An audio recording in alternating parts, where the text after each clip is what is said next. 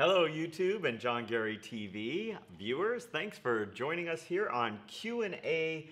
This is episode 6 and I'm John Garey from John Garey TV. First of all, I want to thank all of our live viewers for joining us today. And Adam and Mike are both going to be standing by monitoring the chat sections next to your video screen. I'm also going to be checking in every once in a while to see what's going on. So say hello and ask some questions. I'm super excited about this show this week. We've been getting a ton of comments and questions since our last show, and we're going to tackle a couple of those today. If you're not watching this live, if you're watching this later, the recorded version, then you can still leave your questions and comments. That's what a lot of people do in our comment section, either on our YouTube channel or on John Garey TV on my blog, where I repost this later on after I write a blog about it. And you can write it in the comment section in both those places, and then I will try to get to those questions. We have been getting quite a few. I'm not going to get to all the questions and comments we got since last week, but there were definitely a couple that were that a lot of people said, so I want to get at least cover those for this week. You can also just email me at info@johngareytv.com and you can send your questions that way as well. All right, so like I said, we've got a really great show for you today. Before I get to reading some of the questions and comments, let me tell you first that we're also going to have our special populations correspondent, Melanie Byford-Young, back. She's back for our segment, Questions I'm going to Ask Someone Else to Answer. So this time she's going to be talking about hip flexors, and we're going to get to that in a bit, but before she just gets to all the really fun ones. But before we get to that, I want to talk about a recap of this past week on John Garey TV. First of all, we shot a couple videos like we do every week, some really fun classes. One of them, the first one we shot on Monday, was Reformer Lower Body and Core Workout. This was another workout that I took Mike through, and again, it is about an hour long. There is a ton of really cool content in there, and it goes along with the video that we shot the prior week, which was the Reformer Lower Body one. So if you haven't had a chance yet to check those out, and of course on our website, we also give you the notes that you can download, so you've got a couple classes right there for you. Then on Wednesday, I did a video called Pilates Mat Work with band, circle, and ball. Those were the three pieces that I used. Super fun, lots of really innovative, I think, fun content in there. And so check that out as well. That's about a 30-minute workout, so that's a really good one to add to something else that you're doing. Or you can, I don't typically do a ton of reps, so you can just add some more reps or a couple sets of something, and you can make that into a whole class on its own. We also, tomorrow, will be publishing Day 5 of my personal strength training program, and Day 5 is lower body and a little bit more shoulder work. So check that out. I'm doing a program called Take It Off 2017, and I've been working really hard. I'm doing a strength program, also some cardio work, some nutrition, of course. And so if you are interested in following me as I get ready to do another men's physique competition in June, you can do that on our website. You can just go right to, there's a program called Take It Off, and you'll see that under special programs. And you can go there and you can follow along and join me. Come join me. Come to Riverside and take it off. Okay, so that's enough of that. Let's get back to our special populations correspondent. So Melanie Byford-Young is a Pilates instructor and more from Pacific Northwest Pilates in Portland, Oregon. And this week, Melanie is addressing a question that we got from quite a few of our viewers, and it is about hip flexor issues. So Adam, we're ready to roll the tape. Roll it. Hi, John. It's Melanie Byford-Young. Thank you so much for inviting me back to address another one of the age-old questions in movement sciences. So the question that we get to discuss today is, why are so many people's hip flexors tight? And then what can we do about it, especially when they don't respond to any of our traditional stretches or lunge stretches, that they don't change over time? That is always your first indication that really something else is happening, that you are misusing and misloading those hip flexors, and that's at the root of the issue. So I'm going to suggest three main things to look for and start to unwind through movement. So the very first one, of course, is when you're looking for rotations, either of the rib cage on the pelvis or the pelvis on the feet.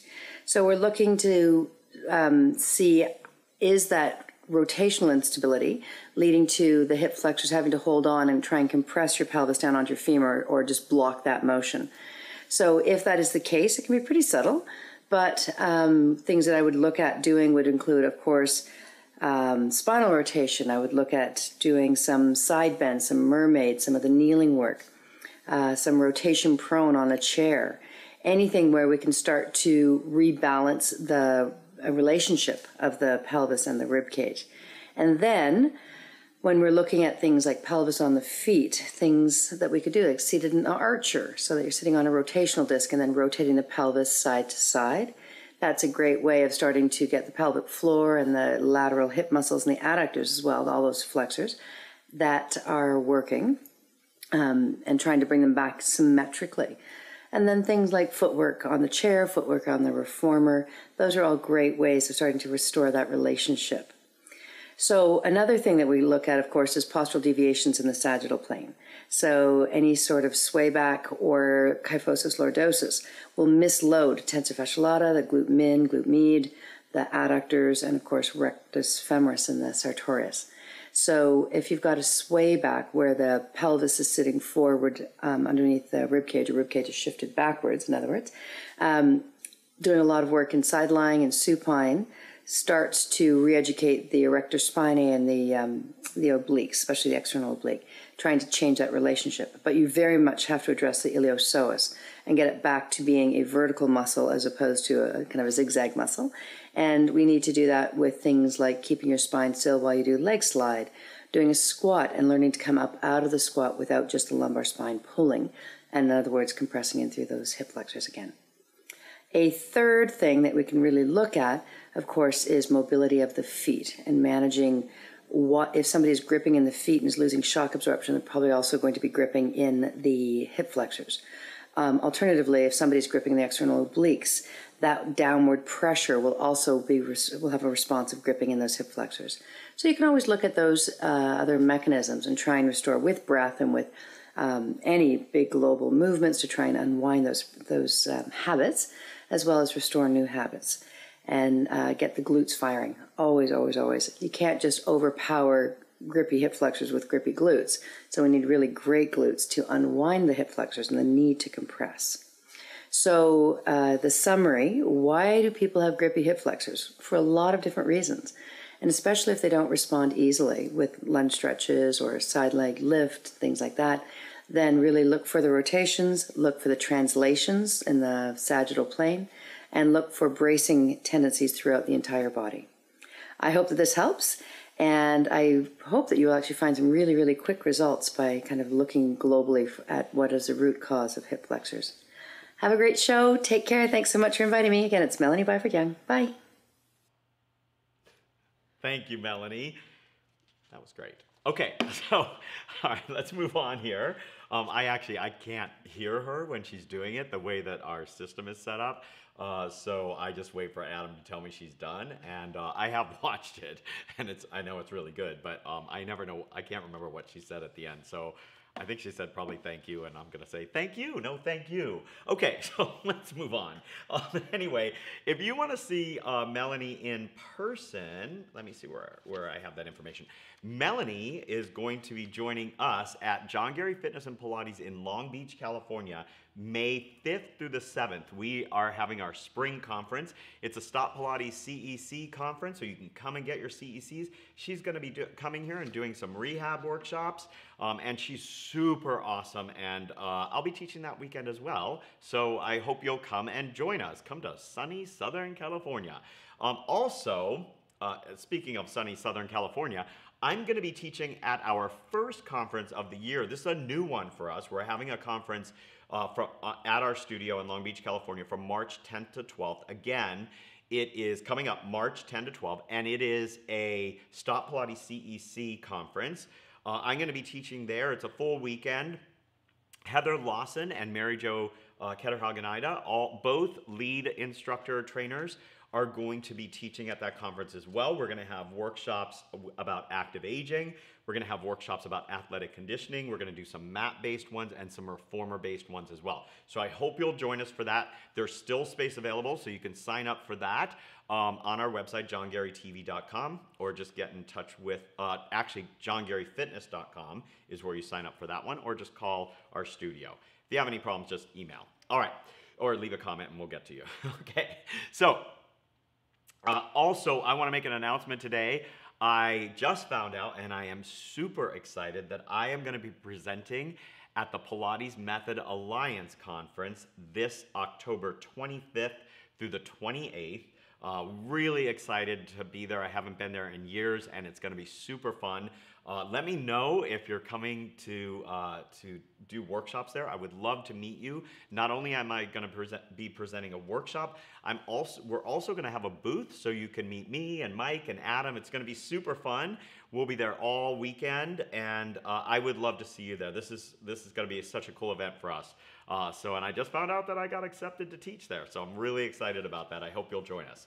All right, so now I want to cover, this is going to actually take the rest of the show. I'm going to cover a request I've received from a couple of our subscribers, and I want to mention a few of them. The first one is Sinead, and Sinead says, I'm so happy to have found John Garey TV. I love your reformer workshops. I live in Ireland and completed my intermediate reformer course and intend to sit my exam soon. I'm very nervous about the exam. It's my first one. So I'm doing lots of studying and watching videos. Any advice for someone sitting their first exam? And that's from Sinead. Sinead, I'm going to answer that in 1 second. And now I'm going to read, I totally meant to look this up, but now I'm going to read another email that's along the same lines but has more requests in it from, how do we say this? Hans. From Hans. We think it's Hans. It's J-A-N-S. And he's from South Africa. So this is what he said. I'm a level 1 STOTT Pilates trained instructor from Johannesburg, South Africa.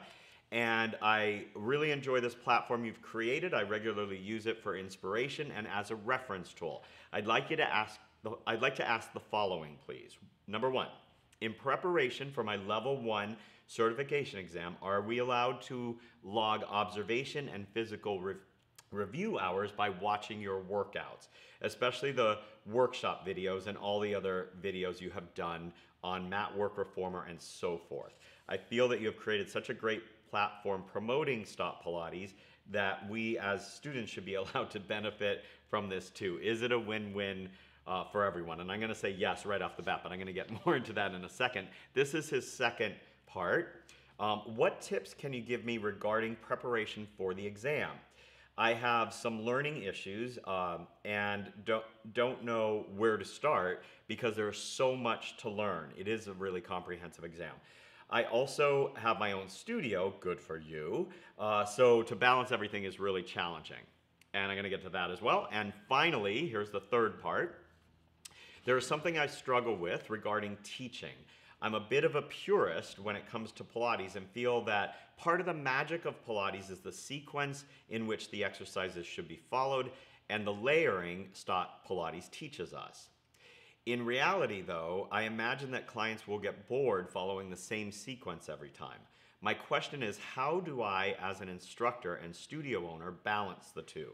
I really struggle with the issue. When I practice Pilates myself, I follow strict STOTT Pilates sequence and with the necessary modifications. I find this the best because you can feel how you improve and how you get stronger over time. I also have a better body-mind connection this way. Apart from that, I find it challenging every time, even at an essential level. Do I stick to my guns and train people this way, or do I get creative? The question then is it still Pilates? I am still trying to find my style of teaching. I like to keep things simple, I like a certain routine, and I like exercises to be performed correctly. I suspect you are the same in many ways. I watched your recent video on how to train new clients and liked it a lot. My way of teaching is very similar. I still always feel it's not enough and I'm scared clients will get bored. I would appreciate your assistance in the above. Well, these are really great questions, and actually I get asked those questions frequently, and I thought, Adam and I both thought that this would really be a great one to address for the rest of this show. So the first thing I want to address is whether or not you, as a STOTT Pilates trained student, can watch my videos on John Garey TV and do physical review to them and use those as hours. And the answer is absolutely yes. I'm a master trainer for STOTT Pilates, so you can use all of the Pilates that I teach for your observation and physical review.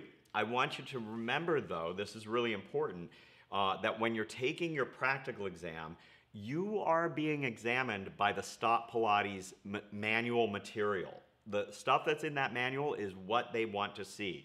So don't do any, if you've taken other workshops from STOTT Pilates or you've watched any of the other content on John Garey TV that's not in your manual, it's perfectly fine to watch that and to enjoy it and to count it for observation hours, but you don't use that in your practical exam. They're looking to see how you teach the original repertoire, and so that's what you need to be focusing on for your exam. So make sure you don't do any variations that aren't included in your manual, all right? And it'll just make it easier for you anyway, as you were saying. It's a huge scope of material to study. The other part of that, though, is that when you do watch the videos, pay really close attention to the cueing, the correcting, the programming, because all of that stuff, it follows all of the guidelines from STOTT Pilates, and that's important for you to be able to do as well in your own exam. All right. Going along with that, I think you'd be really interested, and it would be really helpful for you to look at one of the new special programs that we've just launched, which is training new Pilates clients. You mentioned one video in there, but there's a number of videos in there that you can watch and get some help in terms of how do you introduce new exercises to your clients, and also some programming tips as well. So check those out. And then now let's get to part two. Excuse me. Now let's get to part two, which is also what Sinead had asked, and that is, do I have tips on preparing? Well, I have got a ton of tips on preparing. Actually, at our licensed training center down in Long Beach, we have what's called On Track, which is a weekend program that people can take to prepare them for the exam. And it's super helpful, but not everybody has access to that. So what I want to do is go through some of the tips that I have found really helpful for students over I've been part of the STOTT Pilates program for 16 years now. So these are tips that I have found that are really helpful for students when they're preparing for the exam. I am confident that you're going to successfully sit for your exam. And so let's get through some of these here. So first of all, remember that the exam has two portions to it. There's a written portion and there's a practical portion. And so you need to prepare for both of those. So I want you to start out by making, and I know this is huge, but I want you to start out by making a comprehensive plan for yourself. So let me talk about that in terms of the written first. So the written portion, you're going to set aside some time every day to work on your exam prep.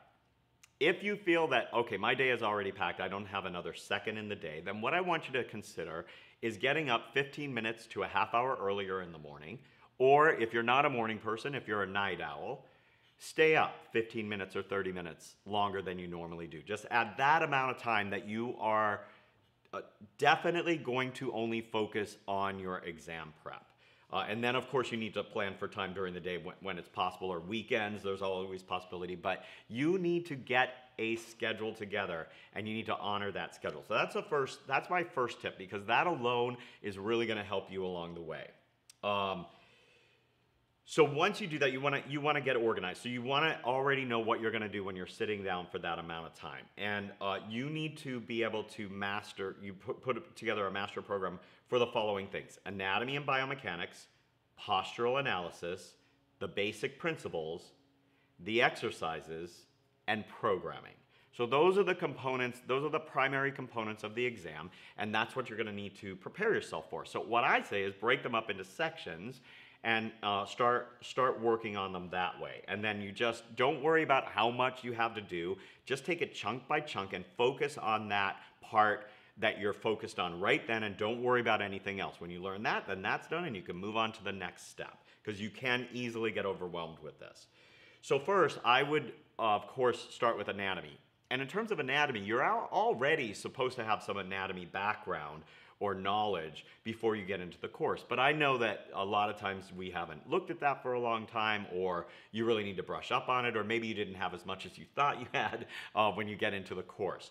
So here's, this can be done while you're taking the course as well, and I recommend that you do it while you're taking the course, not wait until after in your exam prep.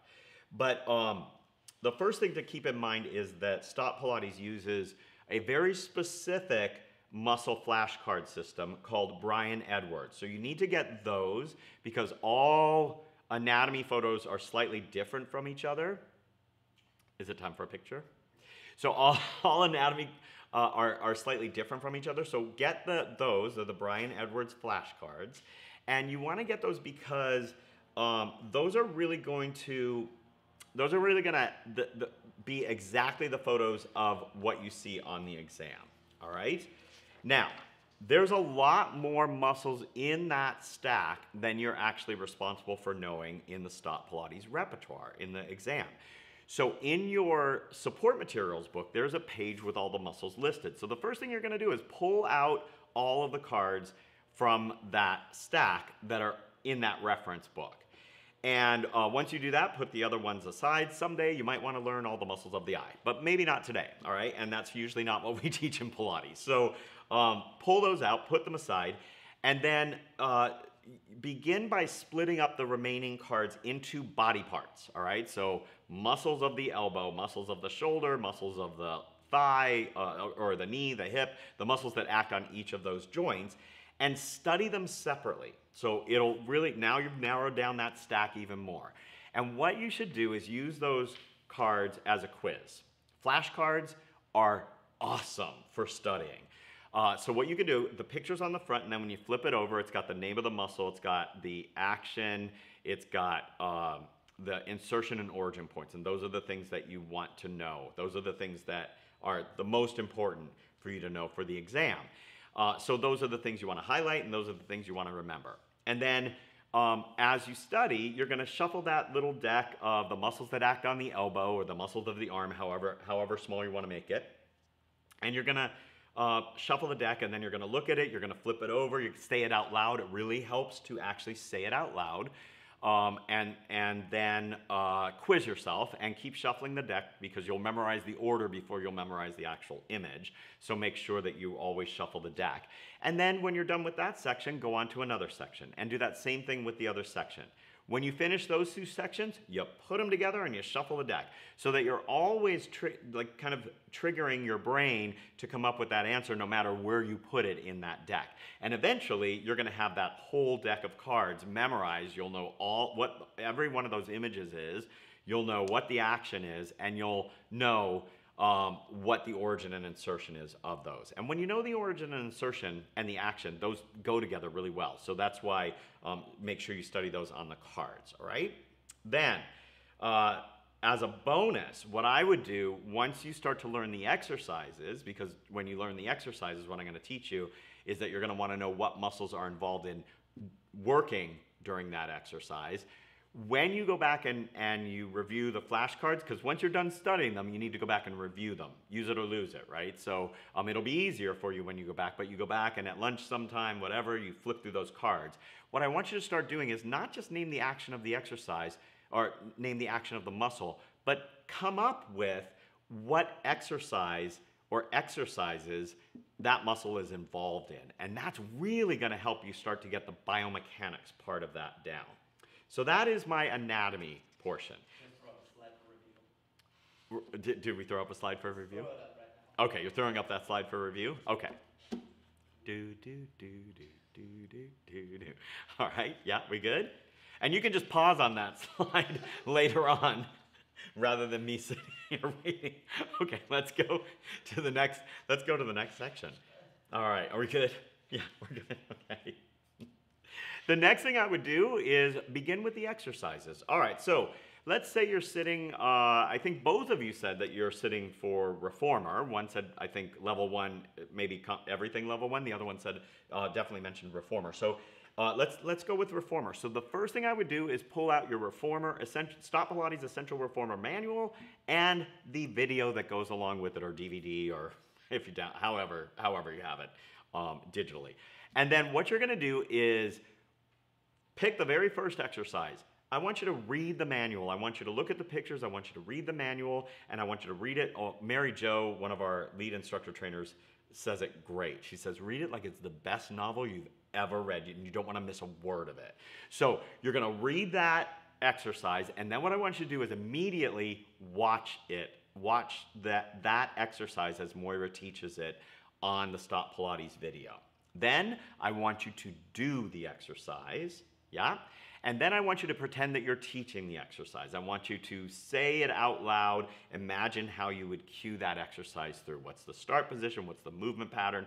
Where does the breath come in? Then what I want you to do, if you can record that with your phone or whatever, and then play it back and see if you can do it to your own cueing, if it makes sense, or if there's something that you need to correct there. Hearing yourself back or watching yourself teach back is an excellent way to study. It's a really good way to learn the material, all right? Then, I would recommend that you at least cover 3 to 5 exercises a day. If you can cover more, but once you get more than between 5 and 10, somewhere, you're gonna start not to remember everything that you've learned. So keep it in chunks, and then review them the next day, and then start with your next 3 or whatever. But once you've done that, you can also go to John Garey TV, and for almost all of those exercises, especially the mat ones and the reformer ones, I have done what's called a Go Deeper. And in the Go Deeper, I cover everything you need. The proper form and execution, anatomy and biomechanics. I give you regressions and progressions. Now, you might not be able to use all of the regressions and progressions, but they'll be really helpful because I talk about how they work in with that exercise. Remember, double check and make sure they're part of the STOTT Pilates manual before you use those in an exam. First, maybe the person who's examining you doesn't know about John Garey TV and hasn't seen that before, and that's not what you're being tested on, so make sure that you double check on that. But anatomy and biomechanics, proper form and execution, you're going to hear it again, you're going to hear it differently, and then you can move on from there, okay? So if you happen to be teaching, and you should be practicing teaching anyway, what I want you to do is those 3 to 5 exercises are going to be taught to every single person that you teach that day. So if you have 5 clients that day, or you have 5 people that you're practicing with or whatever, you're going to teach it to every single person. You're going to see what kind of modifications need to be made.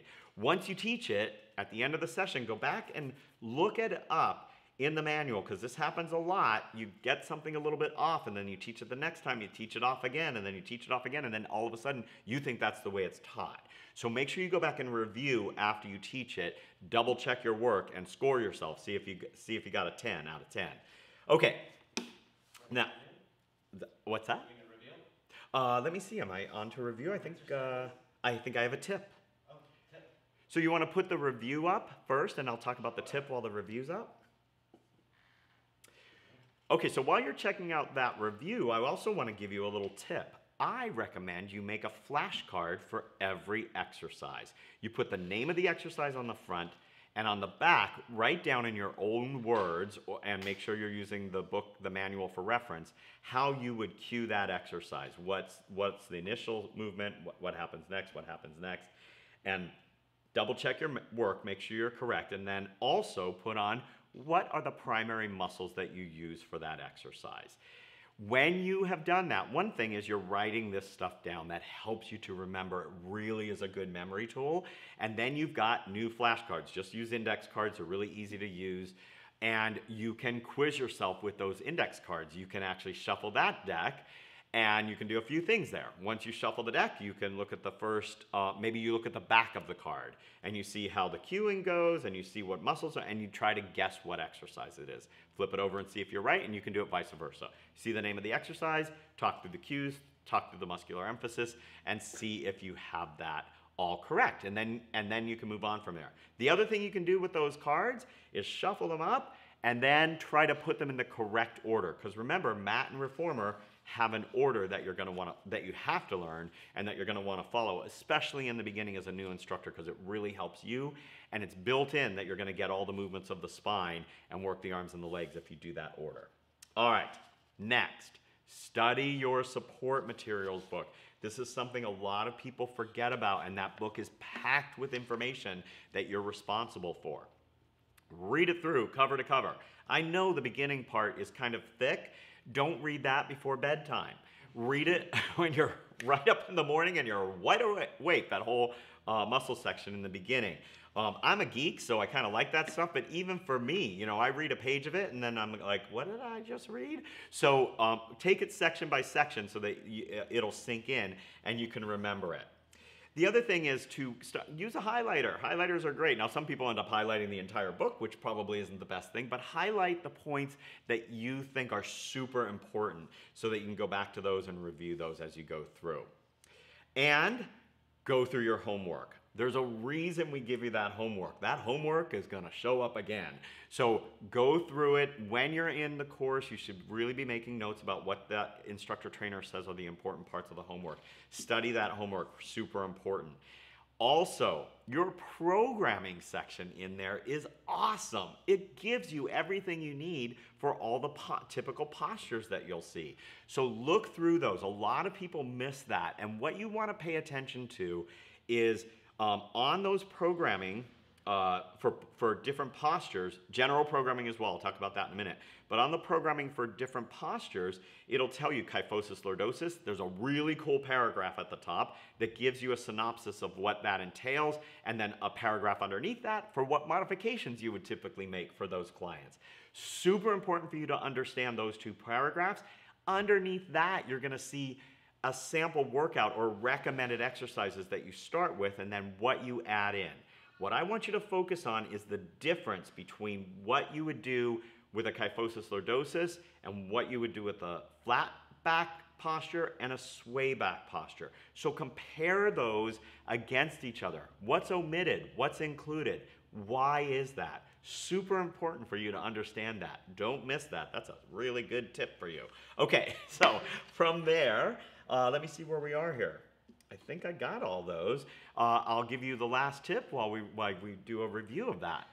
So the last tip is, and you probably can guess it, create some flashcards for these. Put the posture types on the front of the card and put what are the common things you see in that posture, the typical things you see in that posture on the back, and maybe which exercises you would want to be sure to include, which ones you might want to omit. Those are really good ways you get those flashcards going. You're writing it down, number one. Number two, you're giving yourself quizzes throughout the day. It's super easy to do that and a really great way to learn.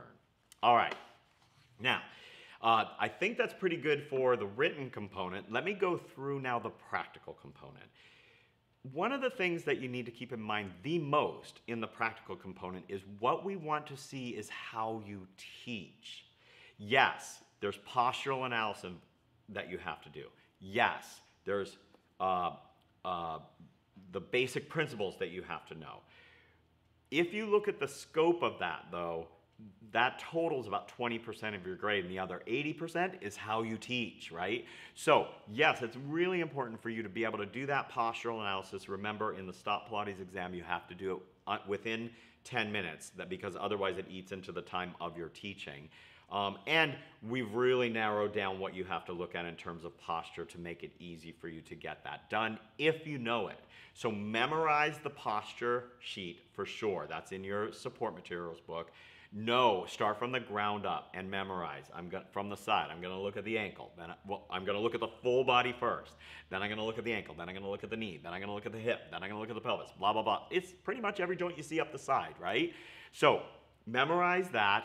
And then you also get a guide that comes with that that tells you what we expect, whether we want you to visually tell us what's going on, or whether, you'll see a little hand there, whether we want you to actually, there's something that you should be palpating to help you know what's going on there. So check that out. It tells you exactly what to do in the posture. And I would say, plan a posture day for your friends, for your family, if you have a studio already, for your clients. So give people, probably you're going to need to give them a 20-minute slot, especially if you're first starting out, because it may take you longer than that. But you can schedule people back to back. The more people you look at in terms of posture, the easier it is to see differences between posture, and things become obvious. When you first start, you're looking at it and going, well, I have no idea what that is or why I'm looking at it. But as you start to compare from one person to the next, it becomes really obvious when there are differences between people and what those differences are. So look at as many people as possible. It's really going to make that whole section a lot easier for you. So that's the posture. And then let me go on to the next part. What's that? Reviewing the posture now. Is that right? Yeah. So remember to time yourself when you're doing these postures too. You want to get it under 10 minutes. But trust me, family, friends, they love to be looked at. They love to be analyzed. So they're not going to say no to you. Most of them are not going to say no to you. And they'll put up with you going, hold on a second, I have to look at the book and see if I have this right. Okay, basic principles are next. So the basic principles, STOTT Pilates has 5 basic principles. We know there are the original Pilates principles. We all follow those. Those are really super important. But STOTT Pilates also has the 5 basic principles. This is a slam dunk on your test, okay? Because you get a handout with all the points you need to make sure that you talk about during that portion of your practical exam. It's really important though, because those basic principles are going to be with you for the rest of your teaching career. They are in every single exercise. So we need to know that you have mastered those. So what you're going to do is take each principle, memorize the points on there, and then I want you to put that into your own words. Once you put it into your own words, before you even bother starting to teach somebody else, start to say them out loud, record yourself saying them, and get that memorization down. Then know why you're saying each of those points. Get a friend, somebody who doesn't mind being bored to tears, and take them through the basic principles until you've got them down. It really helps if you've got somebody else who was in the course with you or who's also preparing for the exam, because they can say, wait a second, you missed this point or you missed that point.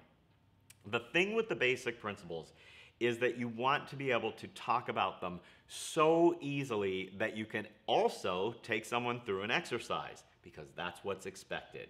You have to actually move them while you're giving those points. It's a little bit tough to do in the beginning, but the reason it's so important for you to be able to do that is because we need to know that you can do that when you're teaching them. You're not going to be saying it out loud, but in your head, you're going to be going through all those points and saying, that's how you know what to cue and what to correct and what to tell people they're doing well. All right, so get that down. Got to be under 10 minutes. Video yourself doing it, and guess what you should do with that? Make some flashcards. Put the basic principle on the front, put the points on the back, and quiz yourself. A really good way. Do we need to put up all right, let's put up. Adam made one for every single point. He said I made him make them. I don't know about make him make them, but I was really happy he did. All right. Okay. And we're back, and we're going to talk about actually practice teaching. So this is one of the most important things that you can do to prepare for your practical portion of your exam and for your teaching in general. Teach as often as you can, as many people as you can. And one of the biggest mistakes people make is they start always at the beginning of the list. And they're teaching and they're teaching and they're teaching. So then they run out of time. That's the end of this session. So the next session comes in and they start at the beginning of the list. And they teach and they teach. Well, that's what we tell you to do, right? Start at the beginning of the list. But when you're learning, and especially when you're working with the same person over and over again, give them a warm-up and then start where you left off the last time. Start from there and teach until you run out of time. Then, when you come back, give the person a good warm-up. Maybe do the first couple of exercises on the list because you're familiar with those. Start where you left off the last time. and keep working your way through that list so you're not really, really good at the first half of the list and not so great at the second half of the list. You want to be able to be good at the whole thing.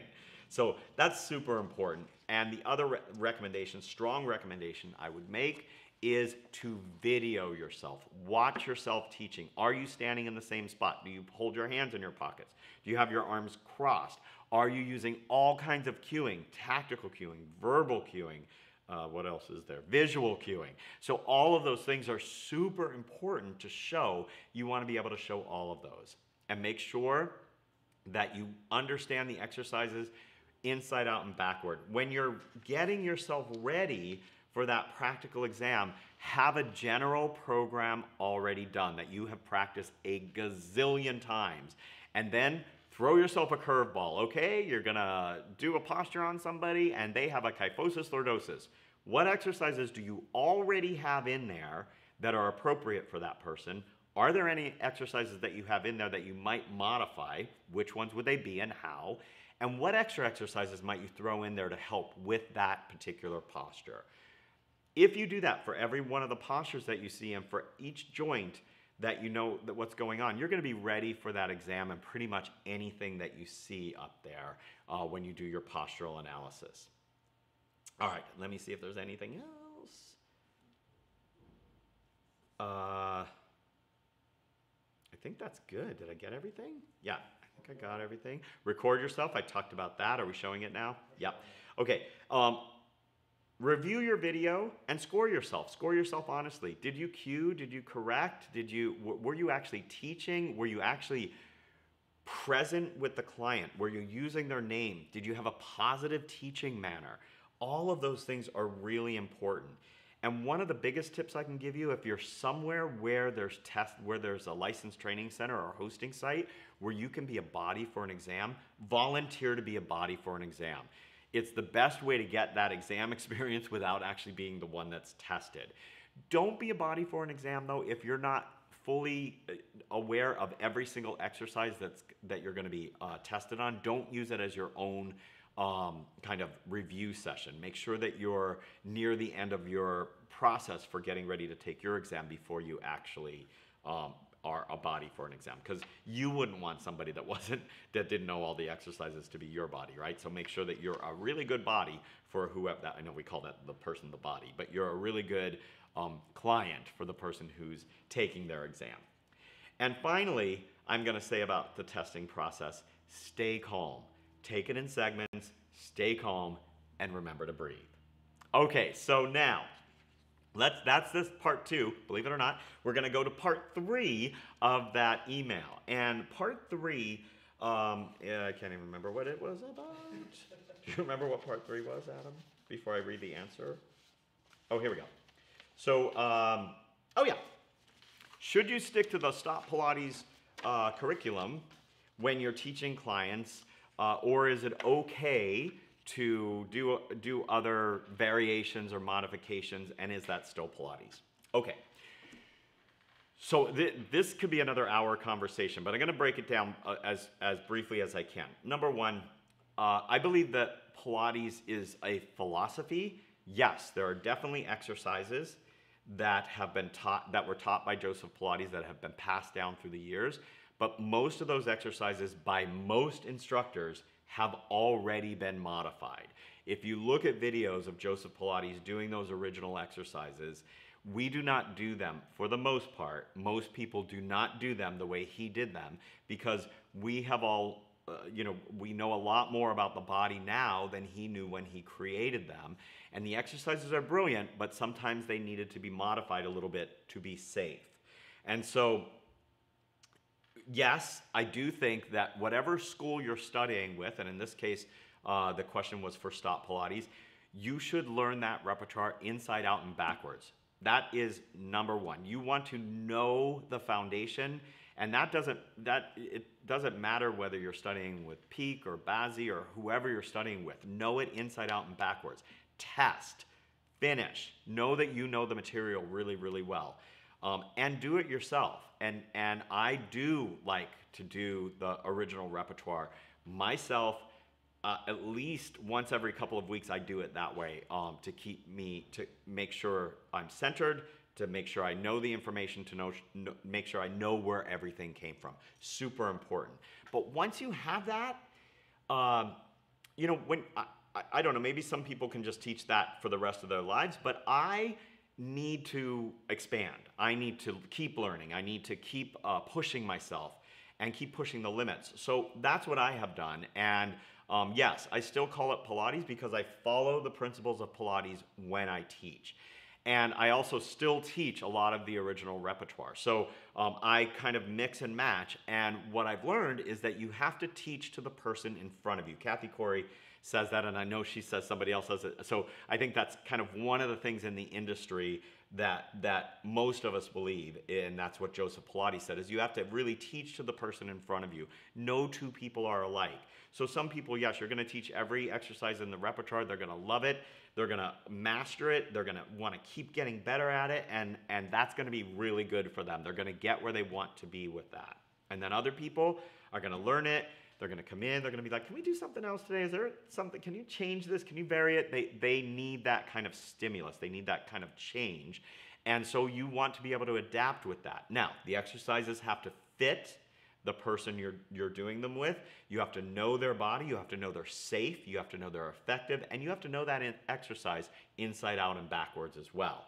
So before you give any kind of exercise to a client, know why you're doing it. Ask yourself, why am I doing this exercise? Is it just because it's different? Or is there a reason behind this that actually makes sense for this client? And for some clients, it might be they just want to do something fun. So is the exercise safe? Is it effective on some level? And will it be fun for the client? Then yeah, do it, for sure, do it. But I always say, and we tell our clients this at the studio, go back and take, we don't call them beginner, we call them pure reformer classes. We go back and take that pure class again. And I think that Hans was correct when he said that he can go back and do that essential work, and it's really challenging still. Maybe more challenging.